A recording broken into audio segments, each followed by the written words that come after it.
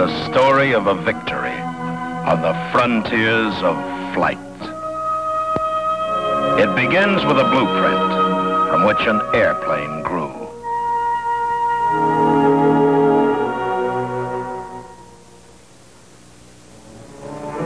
A new kind of airplane with a three-pointed wing, like the Greek letter delta, with another big triangle for a fin.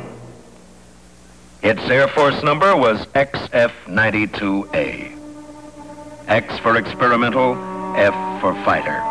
A very fast fighter if predictions came true. But there was much to learn. It was 1948, a long time ago as time is counted in aviation. And not much was known about flying at the speed of sound. To get the feel of this new kind of wing, high-speed runs were made on the flat desert at Edwards Air Force Base under strict military secrecy. At last, the first flight was at hand. Would this new wing be a success or a total flop, as some skeptics insisted? It was up to the 92A to find the answers. The date, September 18th, 1948.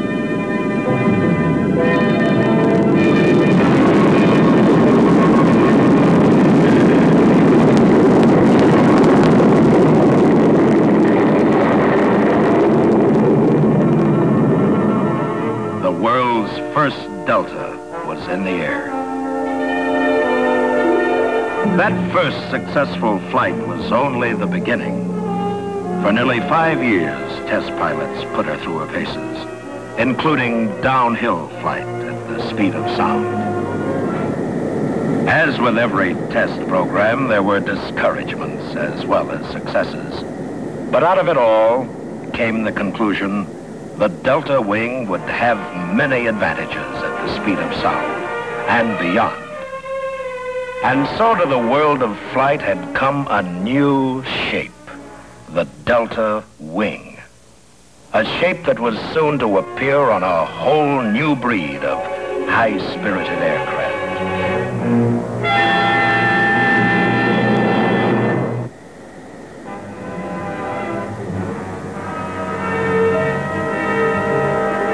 Meanwhile, other Convair designers were at work on a different project, a new type of seaplane fighter. And then because of the success of the XF-92A, the Delta wing was applied to a seaplane.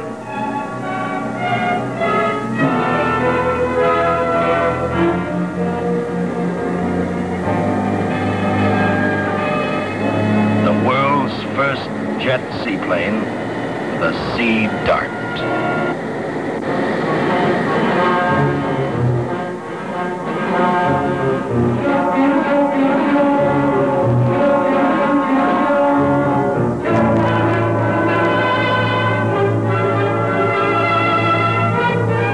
Here in slow motion, the art of her design shows clearly. Spray is thrown to the sides, away from the air ducts that feed the engines. Water skis quickly lift the hull off the water for easier takeoff. Behind, a cloud of steam from the jet blast of her tailpipes.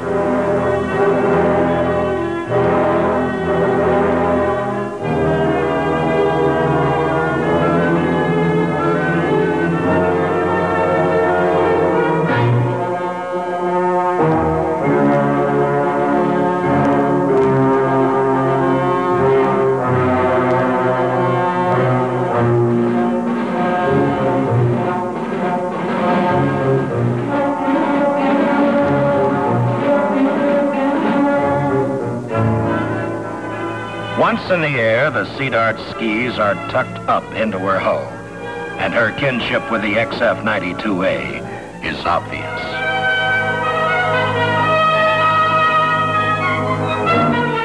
This Delta wing was the flying wedge that split the sound barrier and gave to the Sea Dart the title World's First Supersonic Seaplane.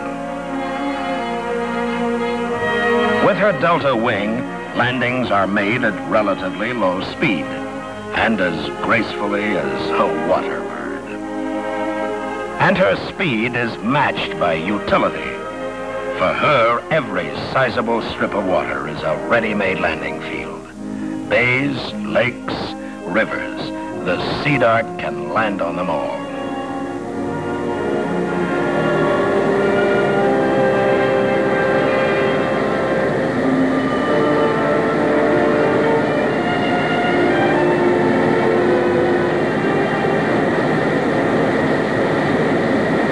Thus, the Delta Wing advanced the cause of air power by sea.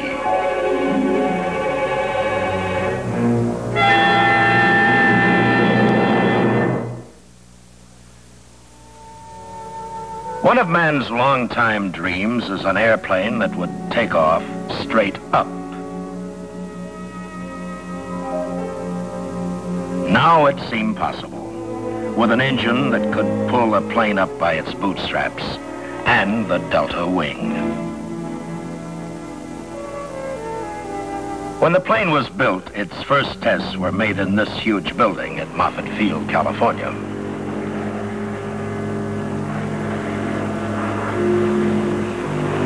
It was nicknamed Pogo Stick, officially Navy XFY-1. No plane had ever flown like this before, so a test harness was invented. The plane was actually flying inside the building, but should anything go wrong, strong cables would prevent disaster.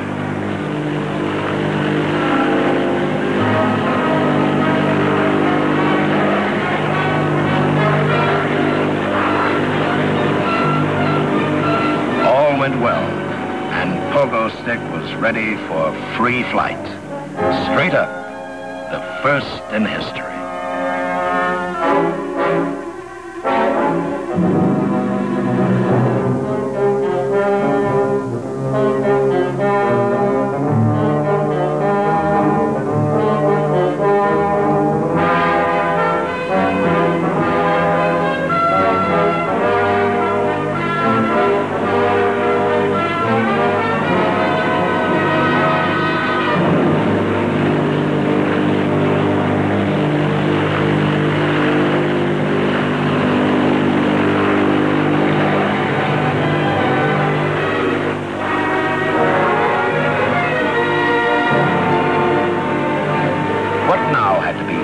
Was, can Pogo smoothly shift over to straight and level flight once in the air? This is where the Delta Wing is so important. For with this wing, a stall is next to impossible. Here is an airplane that can operate from the deck of a ship, from a clearing in the jungle, or the top of a big building. Yet in flight, it probably is the fastest propeller fighter ever flown. To land, Pogo points its nose skyward. With an ordinary wing, there would be great risk of a stall, and the plane might fall out of control. But with the Delta Wing, it is a graceful maneuver, almost like penmanship in the sky.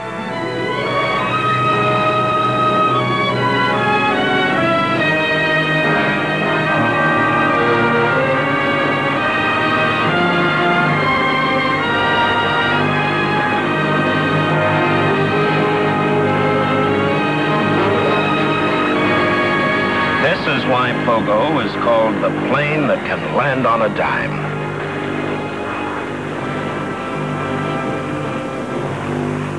And its wing stems straight from the Delta XF-92A.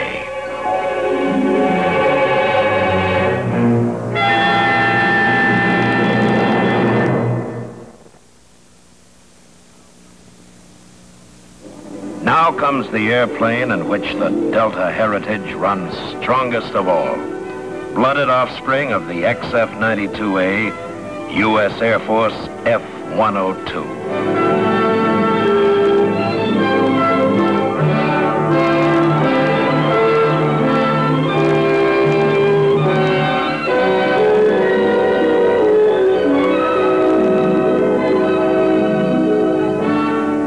She will go into service with Air Defense Command, U.S. Air Force, on the team that guards our nation from enemy attack. This distinguished team includes not only people of the Air Force, but civilians, serving as aircraft spotters and in the filter centers, keeping watch on the ramparts of freedom. And this plane will be the instrument of that team.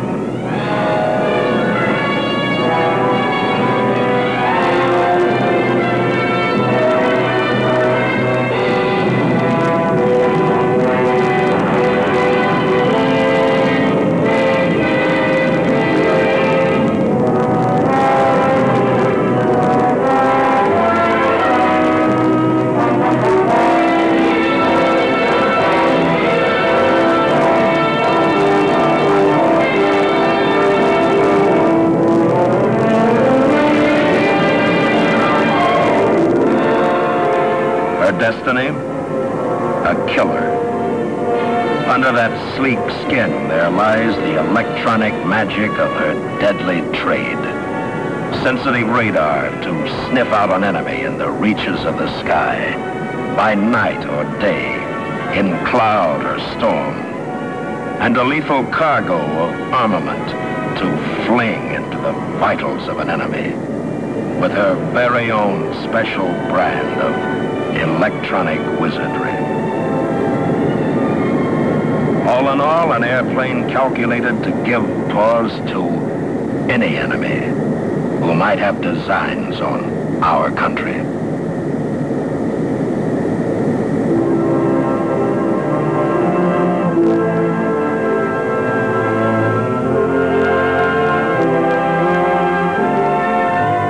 Thus, the progress in Delta Wings to date. It has come from many hands and brains. In the U.S. Air Force, U.S. Navy, National Advisory Committee on Aeronautics, and Convair, designer and builder of the planes. It is progress that will continue into the challenges that lie beyond tomorrow.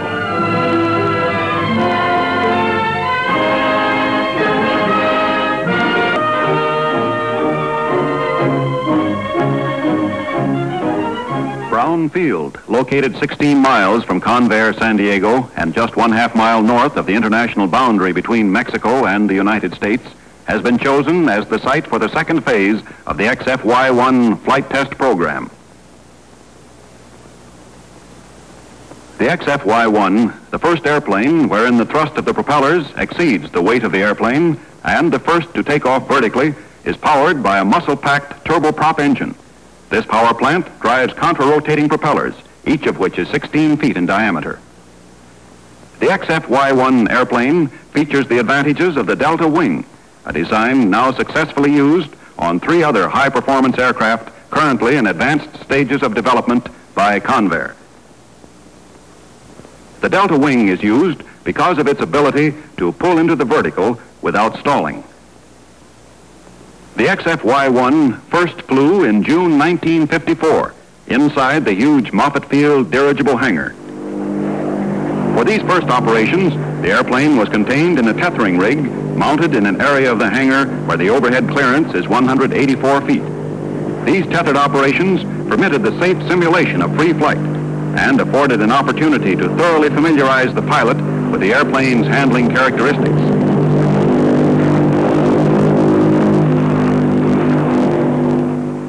Here's pilot Skeets Coleman with project engineer Burr Carroll.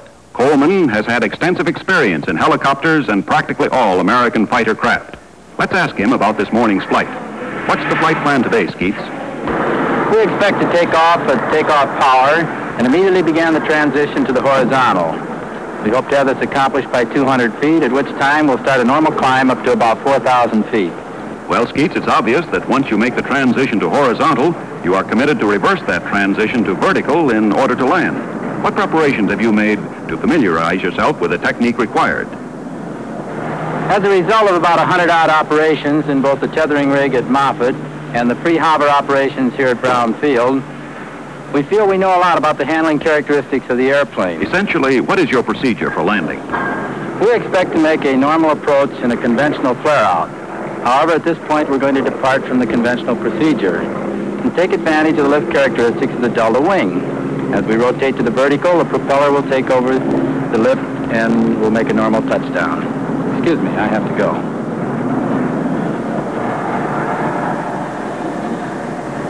The pilot's seat is adjustable through a 45-degree arc, enabling the pilot to fly vertically in a nearly upright position.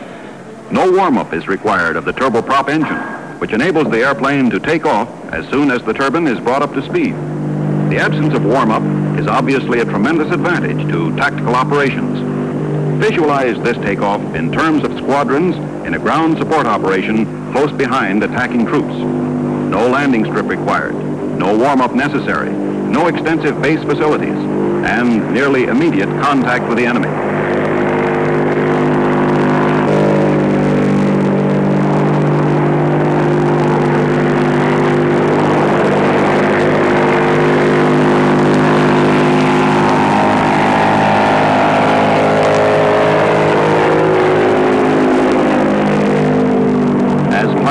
The pilot makes immediate transition to level flight and begins his climb to 4,000 feet.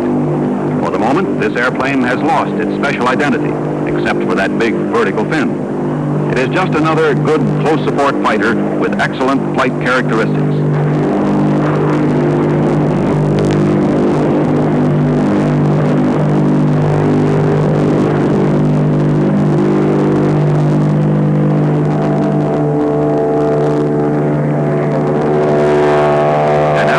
T-40 engine of 5,500 estimated shaft horsepower drives the contra-rotating propellers. The huge blades absorb this power to produce in excess of 17,000 pounds of thrust, which makes possible the vertical takeoff of the XF-Y1. The propeller wash induced is sufficient as well to actuate control surfaces, even when the airplane is not in motion. In this airplane, as in the other delta wing aircraft, movable surfaces known as elevons attached aft to the wings combine the control effects achieved by ailerons and elevators in conventional airplanes.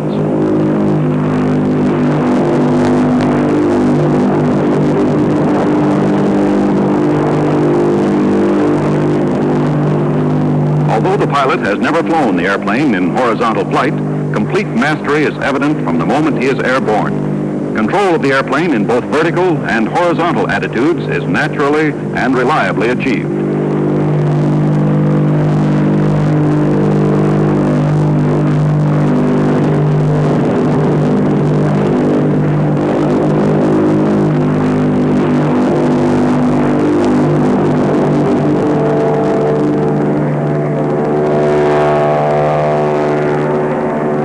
Although this is no high-speed test, and no radical maneuvers are desired in a first flight, the XF-Y1 pulls away from the chase plane with ease. This is both the slowest and the fastest propeller-driven airplane in history.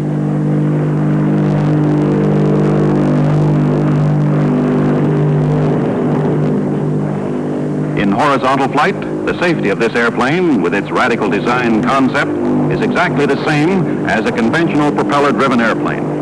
The important difference is in the takeoff and landing runs. These runs are the slowest in the world, and the pilot can be safely ejected at any altitude over 100 feet. Compare this with fast takeoff and hot landing jet aircraft, requiring runways 8,500 feet long.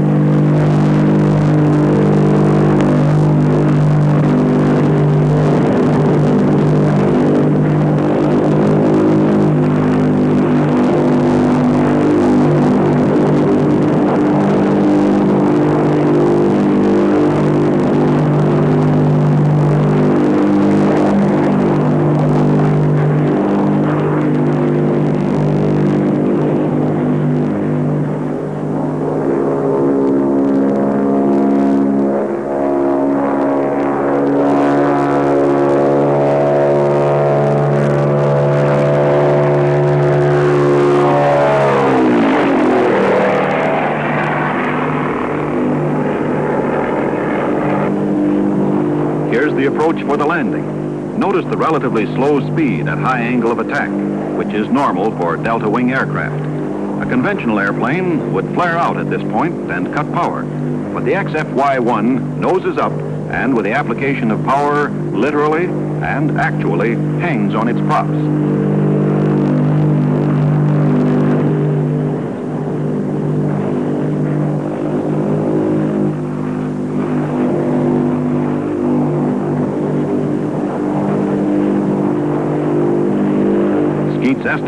how this maneuver would be executed has been confirmed.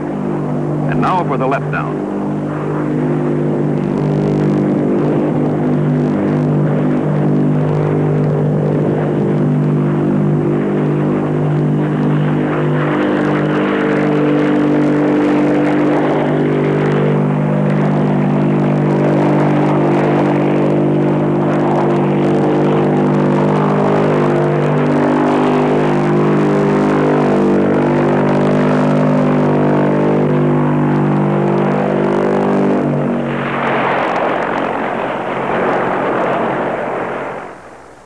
Flight operation completed.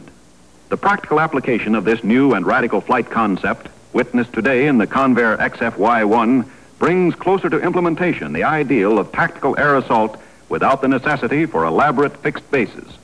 Convair and the United States Navy have begun a new chapter in the history of aviation.